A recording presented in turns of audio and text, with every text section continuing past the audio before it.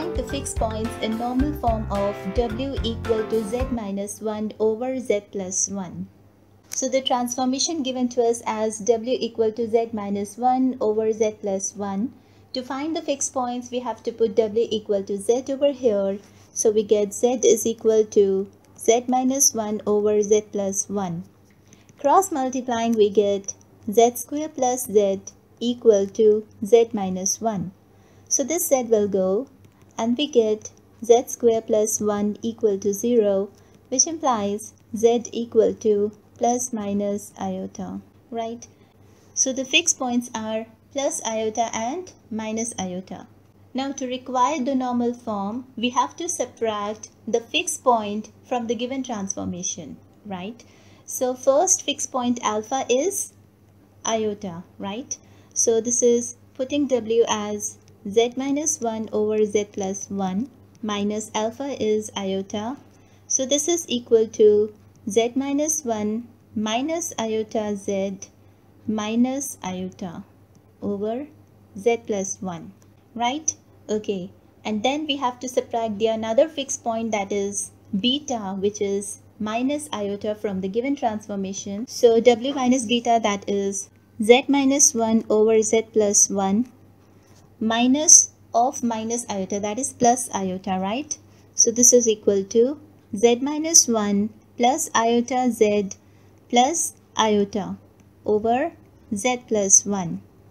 Then we just divide these two equations. So we get w minus alpha over w minus beta, that is w minus iota over w plus iota, and that is equal to right hand side of this equation divided by the right hand side of this equation.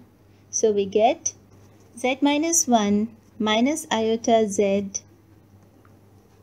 minus iota over z minus 1 plus iota z plus iota.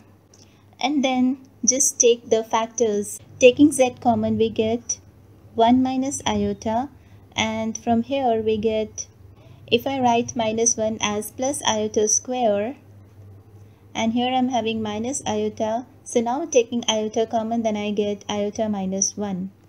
Or if I get minus outside and taking iota common, so then I get 1 minus iota, right?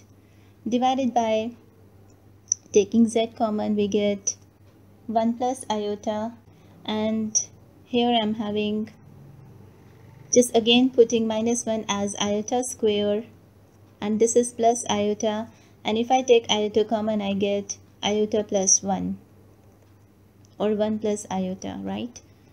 So from here taking 1 minus iota common, so I get 1 minus iota into z minus iota over, and taking 1 plus iota common, I get 1 plus iota into z plus iota. Fine? Okay. And this is w minus iota over w plus iota.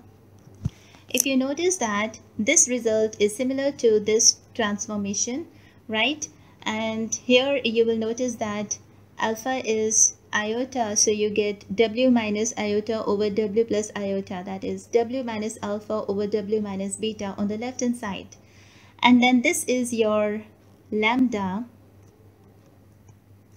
and on the right hand side again you are having z minus alpha over z minus beta, that is z minus iota over z plus iota. Now solving for this lambda, so if you rationalize this, okay, your lambda is equal to 1 minus iota over 1 plus iota. Let me rationalize this.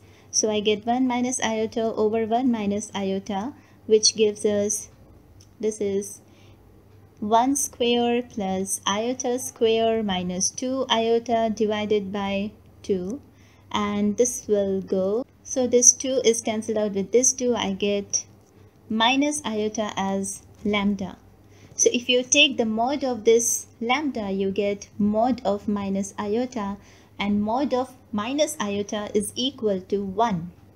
And whenever you have mod of lambda to be equal to 1, what kind of transformation you are having? Then that transformation is, yes, elliptical transformation, right? So for mod lambda equal to 1, The transformation is elliptic. That's it. So it is very important to revise all the results and the forms of transformations and the results for the fixed points. All that you have to be very clear. You have to revise the previous contents. Then only you can solve these fixed points and get this required normal form of the bilinear transformations. Okay, thank you so much. God bless.